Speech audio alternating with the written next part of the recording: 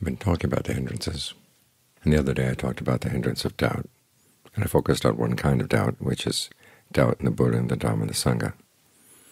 There's another kind of doubt that can also get in the way of your practice. That's doubt in yourself.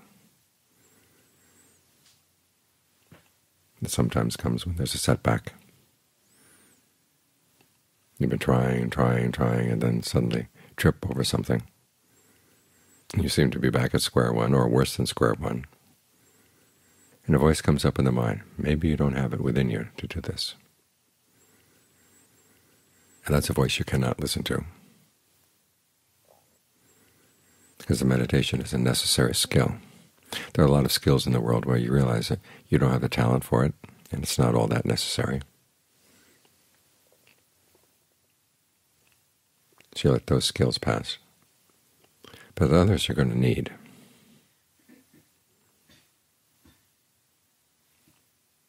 And you have to work on them no matter how talented you are. Part of the problem, of course, is our educational system in this country. They channel you very quickly into areas where you're talented, and they don't teach you how to get good at something where you don't have talent.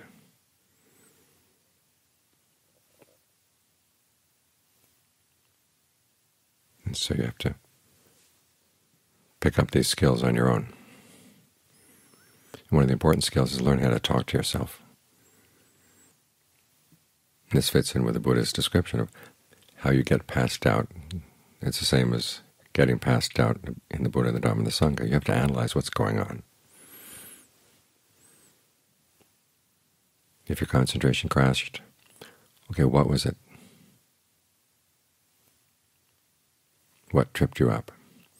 If you broke one of the precepts, okay, what was the temptation? What was the mind saying to itself when it gave in? You have to watch out for that the next time around. And you have to think up a good response, so the next time that that particular argument comes, you don't fall for it. Now this means that there may be other arguments that the mind tries, and you might not be up on those. But you can't simply go on the determination, well, I'm not going to fall for that the next time, because you haven't looked into why you fell to begin with. And if you say, well, it's not going to happen ever again, you're setting yourself up for another fall, and that gets more and more discouraging. And after a while, that sabotage voice, the saboteur inside your mind that wants to undermine your practice, will get more and more evidence that you can't do this, you might as well give up.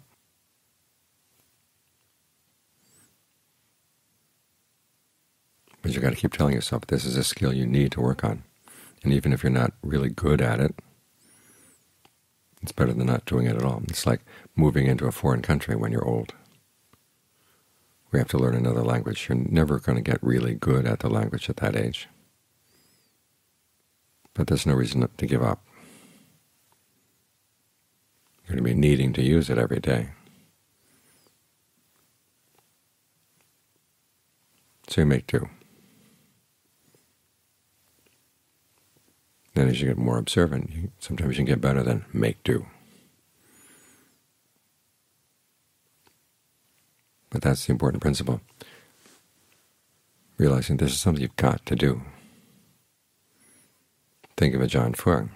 He was orphaned at age 11. His relatives put him with different monasteries, until he finally got a monastery where the abbot wasn't cruel. He told some stories of some of the first monasteries he went to where the abbot sounded really sadistic with little temple boys.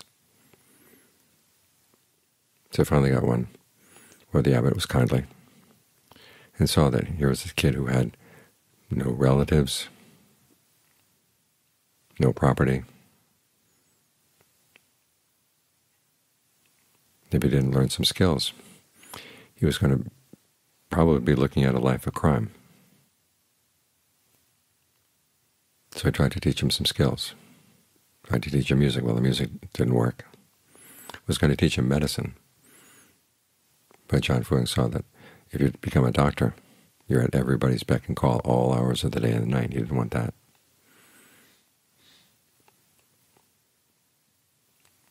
And so as he got older, being around the monastery, you think the temple boys would have heard a lot of Dhamma. Well, it goes in one ear and goes out the other until a certain age.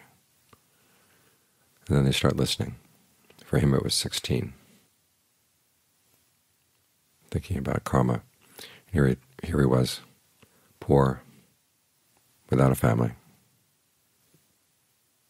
nothing to support him. He told himself, I've probably got lots and lots of bad karma in my past. I really got to do something. So he made up his mind he wanted to ordain.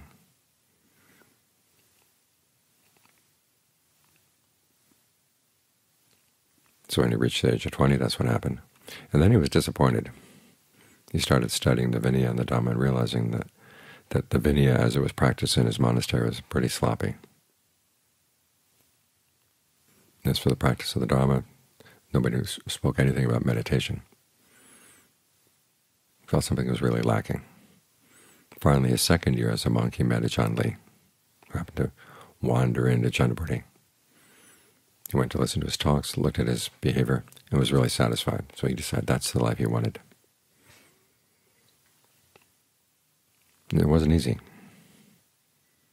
He had to put up with a lot of hardships, but it was that realization this was a skill he had to work on. Because if he didn't have this skill, he wouldn't have anything.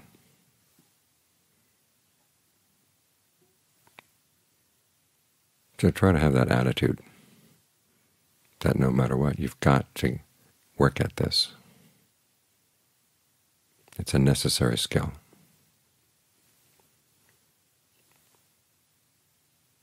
And then look at the voices in the mind that would pull you away. And look at each of them. What's the argument they use? What's the argument this one uses? What's the argument that that one uses? How can you outwit them? Plan ahead of time.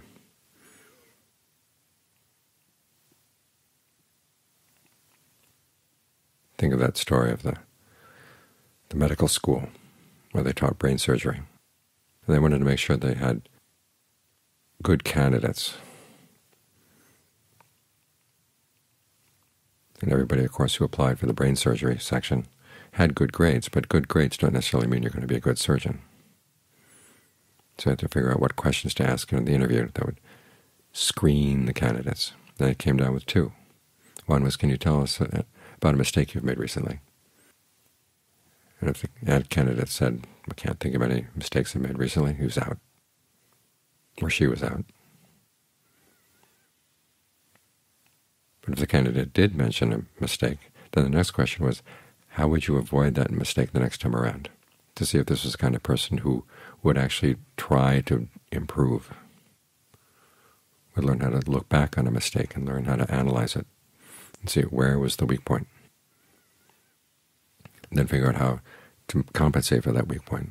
Well, that's precisely the attitude you need as a meditator. When you slip up in the precepts, slip up in the concentration, let yourself get embroiled in the kind of thinking that is antithetical to the practice. Once you can pull yourself out, you have to ask yourself why. What was the weak point this time? And you may trip again, but make sure you don't trip over the same tripwire.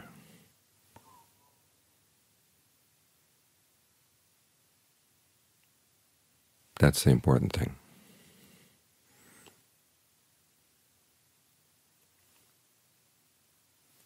So when doubts arise about your ability to do this, you have to remind yourself, I've got to do this no matter what. I may not be the most expert meditator or the most expert practitioner, but I've got to do my best. And it's one of those cases where you have to take your mistakes seriously, but not so grimly serious that you let them defeat you.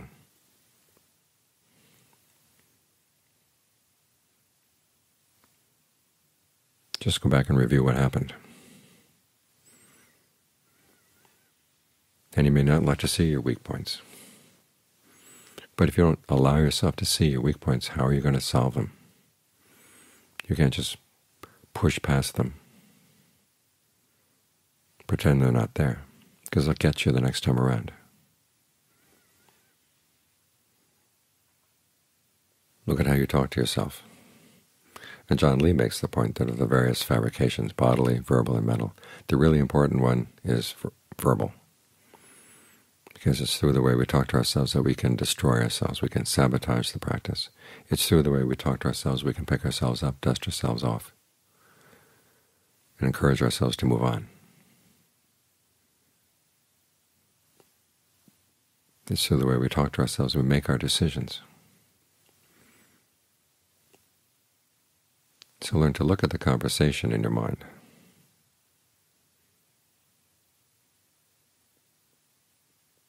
Who's saying what? Who can you believe? Which voices are random? Which voices are in line with the practice? Which ones sound like Dharma but really are not? And which ones are out to get you? You have to admit to yourself that all these voices are there. And then you can figure out what to do with them. So as the Buddha said, the cure for doubt is not just to say you believe in yourself or to have rock star written all over your meditation record, the way they try to give confidence to kids in school these days. It doesn't work. You need to have some basis for confidence. In this case, it has to be your determination that regardless of how good you've been in the past, each present moment is an opportunity to make a turn. Remember, the Buddha said the mind is very changeable. It can reverse direction more quickly than anything else in the world. Now, sometimes that's dangerous. You're going along, things are going fine. All of a sudden you find yourself wondering if you want to practice at all. But there's a way in which you can take that changeability and turn it to your advantage. When you're going in a wrong direction, you can turn around. Once you start slipping, you're not committed to the slip. This is one way in which the mind gets you. You say, well, you've already slipped a little bit, you might as well go all the way. Turn that around. You've slipped a little bit, well, you don't have to go all the way. You can stop. Just the intention to be skillful is in itself a skillful intention. And then you back it up, back it up, back it up. And the cynical voices in the mind will say, oh, you know you're going to give in again. Say, okay, I gave in to that particular voice that time, but I'm not going to give in to it again. Now, there may be other voices which I'm going to have to figure out. But try to go at this systematically.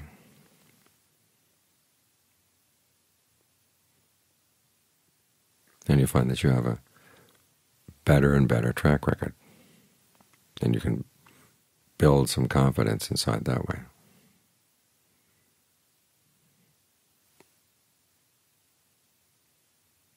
This way, when you do slip, you don't have to slip very far before you catch yourself. You don't have to fall down into the chasm of doubting your ability to do this at all. Jump over the chasm and keep going.